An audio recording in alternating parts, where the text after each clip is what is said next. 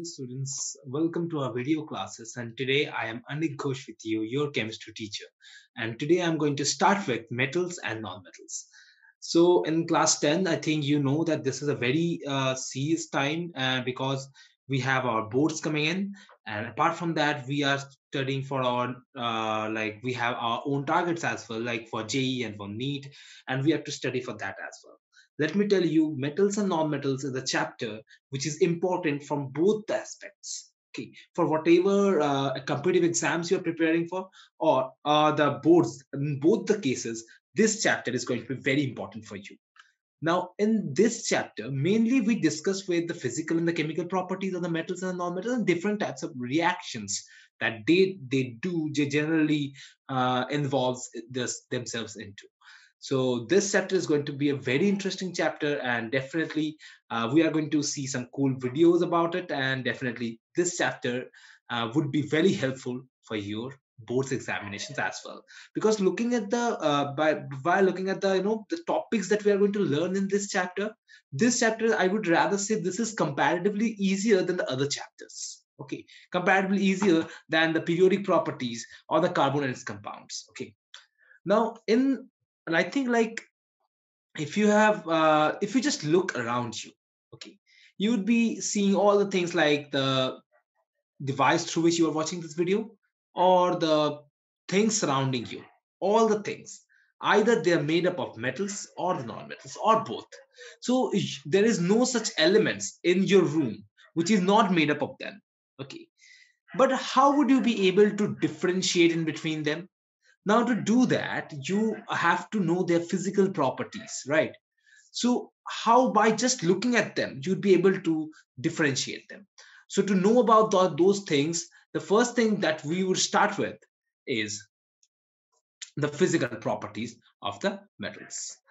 Now, the like you can see there is a big list of the physical properties written over here. Like, they are shiny in nature, they are good conductor of electricity and heat, density and melting point is high for them. They are moldable or called malleable. They are ductile. They are at room temperature. It is in solid form, and they are opaque. But all these physical properties, these are all the things that you have seen so far. They are just the headlines of that. There's a very detailed discussions that we can do in these properties. So let's just start with the first one. Now, what is a luster? If you just look at any of the jewelries that you have, okay, like a gold necklace or a silver jewelry, gold, or like if you just look at the spoons, okay, if you just look at the spoons which is made up of aluminium only, right? If you just look at them, then you definitely find that they are very much shiny in appearance, isn't it? They're very much shiny. Okay, they just glows, right? So that is called, like, the metals, all the metals have this property that they would glow. That is called the shiny appearance on the surface, which is called the luster, which is called the luster, metallic luster. Okay, this is called the metallic luster. Now, all the metals you can see over here, like the gold, like the silver, or the copper, all of them are very much shiny in appearance. Okay, so but what is the reason behind it? So there is a very much, if you just go deeper down, there is a very detailed discussion about it, about the electronic movement, about the vibrations of the electrons, how the vibration of them, like when the light is falling onto them, the particles starting vibrating, and as a result they just forms resonance, and as a result they just give up some radiations which is coming there as luster. So there is a detailed discussion about it when you would go to the higher chemistry. When you'd learn the higher chemistry, there you'd be able to know that. But for now, we would rather say that the most of the, all these things, all the metals have a very the surface of them are very much lustrous, because the light's reflection is, either their refractive index is very high, or their light is very much reflecting on their surfaces. So for that reason, we can see the shiny appearance on the metals, okay, metal surfaces. For that reason, we call it a metallic luster. Okay, so this is the thing through which you can separate out by the metals and the non-metals. Non-metals are not at all lustrous. When we would read about them, we would I would definitely tell you that the non-metals are not lustrous. They are like there are certain non-metals. Like if I take iodine or if I take graphite, graphite is having the symbol of carbon only, right?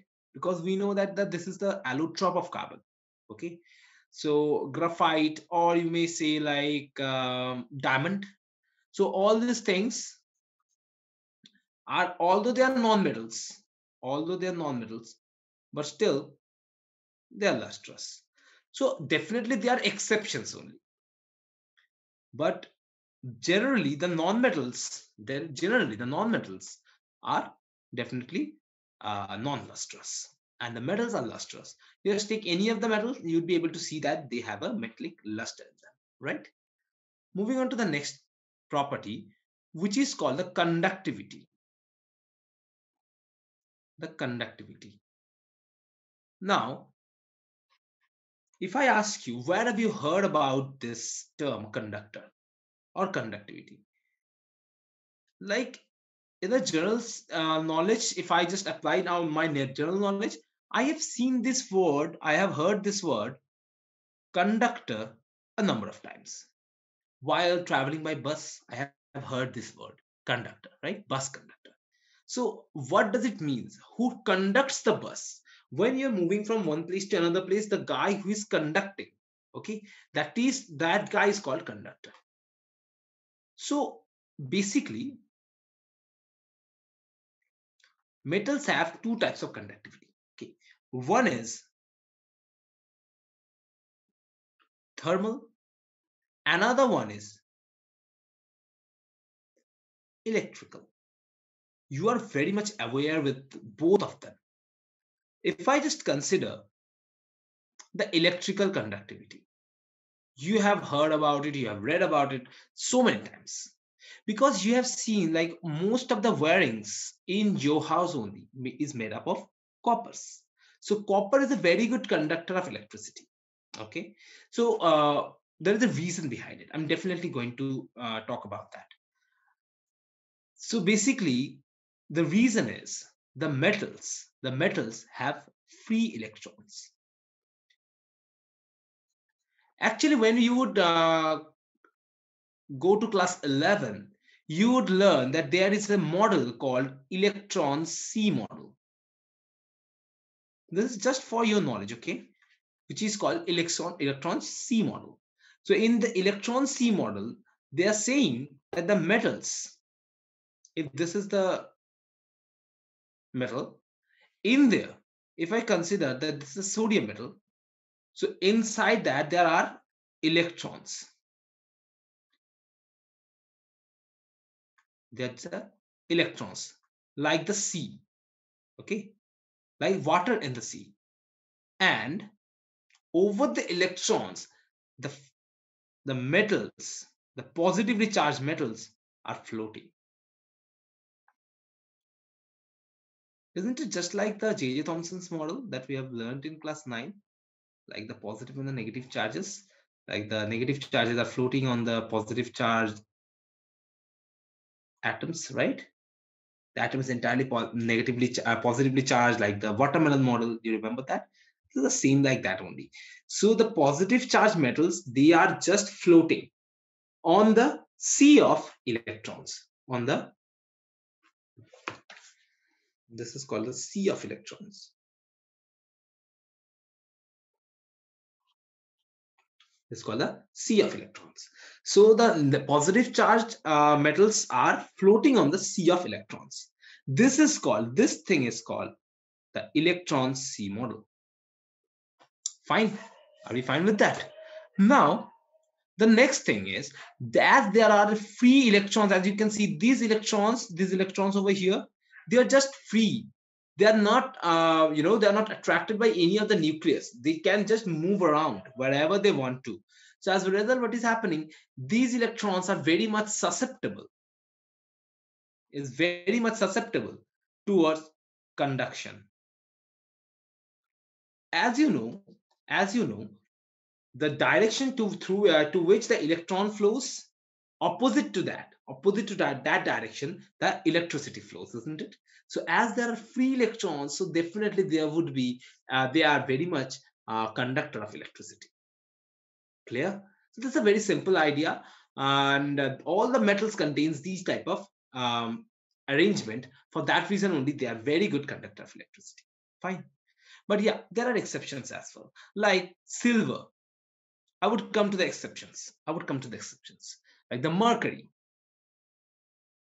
They are not good conductors of electricity, right? Now, I would rather go with mercury only, okay? So mercury is like they are not good conductor of electricity. Now, coming to the next part, which is the thermal conductors. So, like thermal conductivity is like metals they can conduct the temperature. The temperature, which is like think about it. If you just take a metal, if you just heat it from this side, okay, and if you just put a wax over here, start heating it from here, okay, start hitting it from this side, what would happen? After a few moments, you'd be able to see that this wax is getting melted. This was the wax. It is getting melted and is falling drop by drop. So this is called, the like for that reason we can say this is a thermal conductor, because we are heating this part and this is getting conducted to this region, so that is why the temperature of this region is increasing and like all the wax is getting melted, right? So you know that heat can be conducted by three methods, right? In physics, you have learned about it. Conduction, convection, all these things you know about it. Okay. So basically here the conduction process is happening. The conduction. Okay. This conduction process is actually happening over here. Now, why is this conduction process? How is this happening? When you are heating a particular atom, this thing is getting highly energetic and it start vibrating, it starts to move, it just tries to move, okay, but as it is a solid, it won't be able to move. So what would happen? It would just radiate the energy to the next atom or molecule. Then this would radiate the energy to the next one, this would radiate the energy to the next one, and in this process, like one by one, they are supplying the entire heat from that part to this part, from the burner to the wax. It is just conveying the heat in this way. Clear? So for that reason, they are very good conductors of heat and they are very good conductor of electricity as well. Clear? Now I think you can see in this picture, okay, you can see in this picture like how the electricity is being like all the things, all the wirings, everything is made up of copper, right? So copper is a very good conductor of electricity. All of them are made up of metals only. So conductivity is a very important topic over here. Fine. Now if I just move on to the next topic, next property, this thing is called, let me show you. Yeah. So this thing over here is the melting point and the boiling point. Now, if I just think about what is the melting and the boiling point of this compound, like of the all the metals. Okay. So you can see this is the metals. These are the values in Fahrenheit. These are the values in Celsius. Okay. So you can see like the aluminium, brass, all of them are having so much amount of like the melting point is very high, isn't it? Like look at the tungsten one, 3399. Okay. So all the metals, they have very high melting points. So the metals have very high melting points. You can see like it is very difficult to melt a metal. Okay, like this in this picture you have seen like this is the molten metal, molten iron or molten gold. So I think you can understand looking at this, like this is in the plasma state, isn't it? it looks like it is in the plasma state. So it's a very, very active, very highly heated up. For that reason, you can see the amount of light coming out from here. Okay, so this is a molten iron, or you can say molten gold. Okay, rather I think it's molten iron only. Okay, but you can say molten gold as well, because we don't know it. What are they melting down there, right? So the metals have very high melting point. So does the boiling point as well. So the boiling point and the melting point for the metals are very high. Now, if you ask me why is that, so the answer to this is, look, the metals are very highly bound to each other, very highly bound to each other. They share a very strong attraction force in between each other. They share a very strong attraction force in between each other. As the molecular attraction force is very much strong, so to break that bond, intermolecular force of attraction, we need to give it a high amount of energy so that it would be able to break them down. So this is the speciality about the metals, that the metals are like having very high boiling points, and they have very high melting points as well. So for that reason, you have seen like the all of the metals, like you can see in this chart, this part is in Fahrenheit, this part in Celsius. If you just compare them, you'd be able to see like how hard it is to melt a metal. But definitely there are exceptions. Definitely there are exceptions. Like if you just think about mercury. Mercury is a metal, but it is a liquid. Let me just wait for a moment. Yeah. So mercury is a metal, but it is generally liquid in room temperature, isn't it? It is liquid in room temperature. And one more exception, like gallium. Gallium is also in 30 degrees centigrade. Gallium is also liquid. Francium is also liquid. Cesium, you can say. So all these things are like exceptions to this property, that the metals are generally solid in nature. They have high boiling point and melting point. But you can see there are exceptions to this rule. There are some metals, they have low boiling point and melting point, right? So through which you can understand like all these things. So there are we are going to discuss about all, like these are the questions that is going to come. Tell me about a metal which is having a very low boiling point or melting point. This is going to be the exceptions, are going to be the questions. I think you can feel that. Okay, so we need to go through. Just wait for a moment. Yeah, so we need to go through these exceptions only in details, right? You're getting it? Now, you can see tungsten over here. Tungsten is having a very high boiling point and melting point, right? A very high value. So because of that only, we use tungsten. We use tungsten in the incandescent bulbs, right? In the normal bulbs. But because you have seen like we use tungsten wires, tungsten as a filament in those bulbs. So because they have a very high boiling and melting point, so for that reason what happens is, when you are heating it, when you are giving some energy to it, it is getting heated up. It is getting heated up. But still, as it has a very high melting point, it is not getting melted.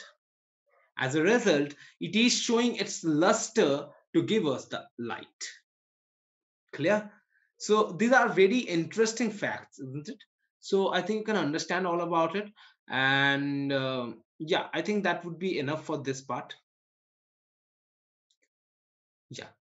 Now, the next property can be, is malleability and ductility.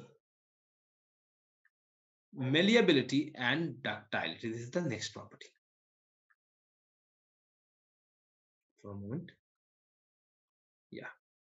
Now, what is malleability and what is ductility? Look, let's start with the malleability one. Have you ever seen a paper shoe? Paper shoe, very simple thing. Like When we are traveling by train, we have seen like there are paper soaps, like they are like just like papers, and okay, the soaps are somewhat, they are inside them. If you just take some water in your hand and if you just rub it, you'd be able to see that the soaps are coming out. That is called the paper soaps. So I think you have seen how thick are they. They are very thin, right? They're very thin. They're like the papers only. The thickness is like the papers. Metals can be beaten into sheets. Like the paper soap you have seen, you can beat a metal to give it a structure like that, like a sheet. So for that reason, the way through which we can, as that is through like the metals can be drawn into, they can be beaten into sheets. This property is known as malleability of metal. Okay, so for that reason we call metals are malleable. So basically, gold is the most malleable metal. Do you remember in Rutherford's experiment we used to use gold foil? Rutherford's gold foil experiment.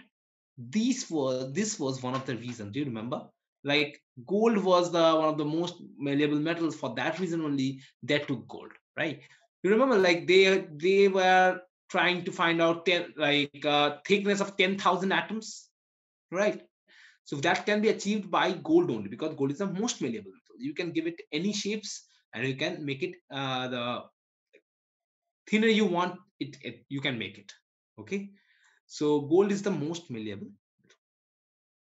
Okay, so the properties of metals can be beaten into sheets. That is called the malleability. Clear? Now we would move on to the next property, which is known as ductility. Now what is ductility? As I have told you, like the copper, like the if you just look at your wirings, all the metals they use is copper only, right? But if you just try to think about it, copper is a metal, and the metals are very durable. Let me tell you, they are very hard, right? And you know what? Like the metals, they're very hard.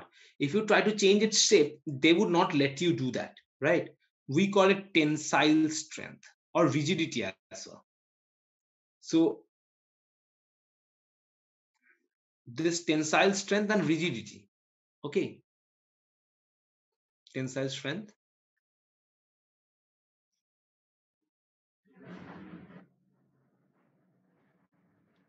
So this, because of their tensile strength is very high, they are very much rigid. So for that reason, what happens is you would not be able to break a metal. Okay, but you can.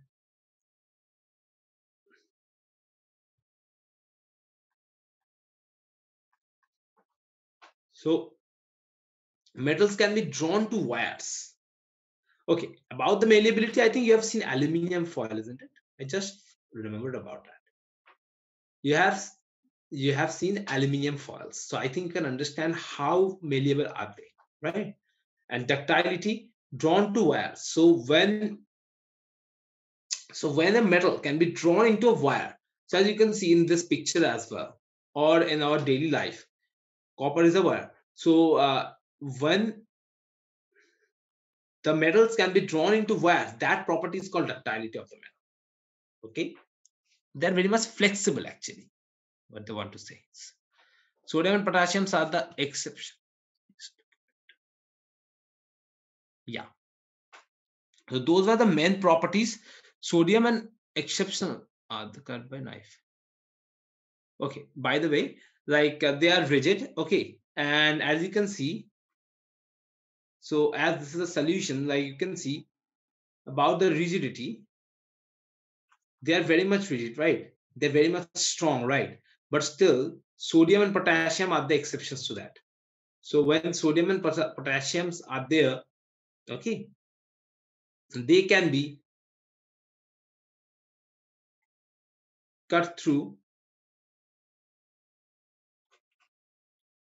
Okay, so they can be cut through knife. Sodium and potassium, they are very soft. Both of them are very soft. Okay, they're not at all that much rigid in nature. Okay. Now let's just watch a video on this physical properties of metals and non-metals to understand it better. I think this was a very simple part. I think you have understood it all, but still, we just watch video to make our concepts better.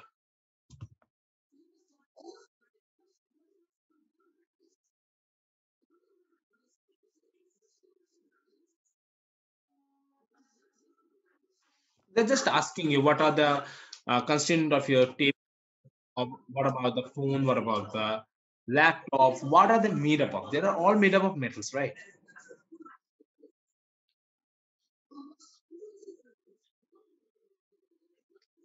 Almost everything around us.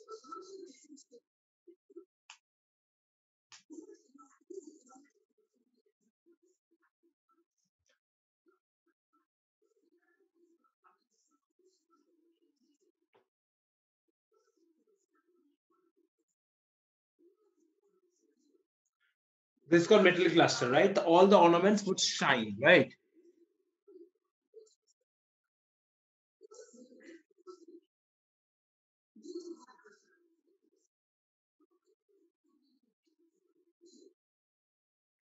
All of them have the shiny surface, isn't it? This is called metallic luster.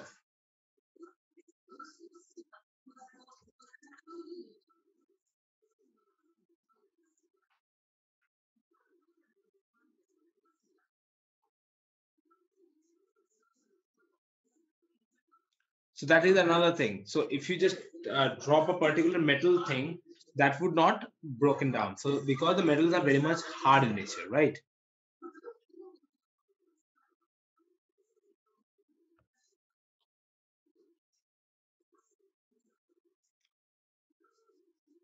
They're talking about plates of golds, right? So the gold can be, they can be converted into plates, right? This is because of the malleability property.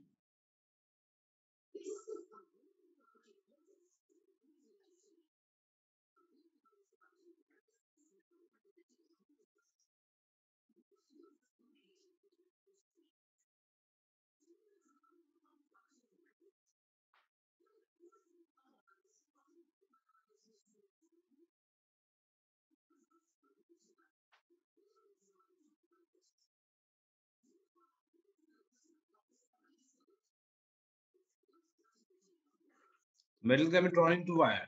That is called ductility.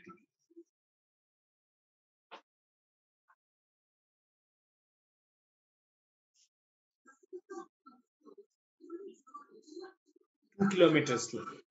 So a single gram of gold can be drawn into 2 kilometers long wire. Think about the ductility about the gold. Okay. So I think you have understood all about it. So that was a very simple video to make you understand about the properties of metals. Okay. Just give me a moment.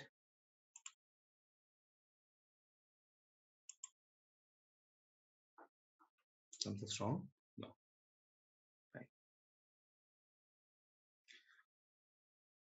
Okay. Now let's go through some of the questions. Which of the following methods is suitable for preventing an iron frying pan from rusting? Okay, so how can we just prevent irons from rusting? So when the irons are kept in front of the air and the moisture,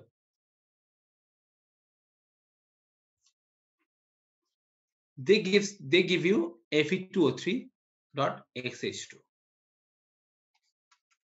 Okay, now they're saying that which process is suitable: applying grease, applying paint, applying coating of zinc, all of the above.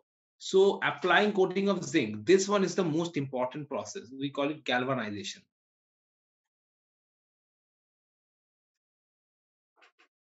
They are called galvanizations. Okay, coating of zinc. So if they gives a coating of zinc over the metal surface, so that thing would not react anymore that much. Okay. So as a result, what is happening? The target is going to get fulfilled. Now let's just go through the properties of non-metals. So definitely Whatever you have learned about the properties of metals, just put a non over here before that. Poor thermal conductors, poor electrical conductors. So there are exceptions to that. Thermal conductors, diamond is one of the best thermal conductors. Okay, poor electrical conductors. So there are very much electrical conductors, those are very much poor, right, for non-metals. Okay, but there are graphites as well. There are graphites as well. So these graphites are very good conductor of electricity. Brittle solids, non-malleable, non-ductile. Brittle means that breaks down easily. So yeah, so that these solids are brittle, right, and not malleable or ductile. Okay, non-metals are not malleable or ductile. Okay, little or no metallic cluster. They don't have any metallic cluster, but yeah, iodine, diamond, they have a very good metallic cluster. Gain electrons easily. So the non-metals, like the chlorine, they wants to take electrons, right, to become Cl minus. So they gain electron very easily. We also, like the non-metals also like. Wait for a moment. Yeah. So the metals, what about the metals? They want to give that up. They want to give up the electrons. What about the non-metals? They want to take it up, right?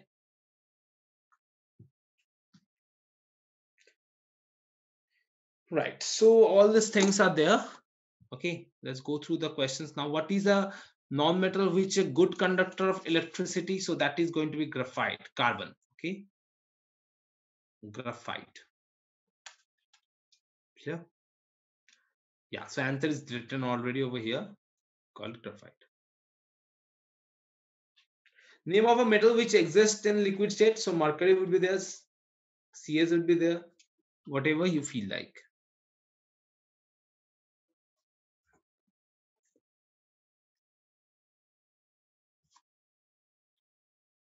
Wait for a moment. Okay, whatever. The answer is going to be mercury. You can use gallium, you can use silver as well. Okay, all these metals are basically liquid in room temperature, as you can see in this picture. Okay, so that's it for today. I think this part was very simple, right? I think you have understood it. So after this, we are going to build. This is the pillar of this entire chapter. If you have understood it, after that, I would be keep on making the floors. Okay, so I want this thing to be very much strong. Okay, so that's it for today. Just read them all. If you have any doubts, just write it on in the our forum. Okay, and definitely we are going to meet each other in the next class. Until then, stay safe and keep learning from Ask IITians. Thank you, everyone. Bye.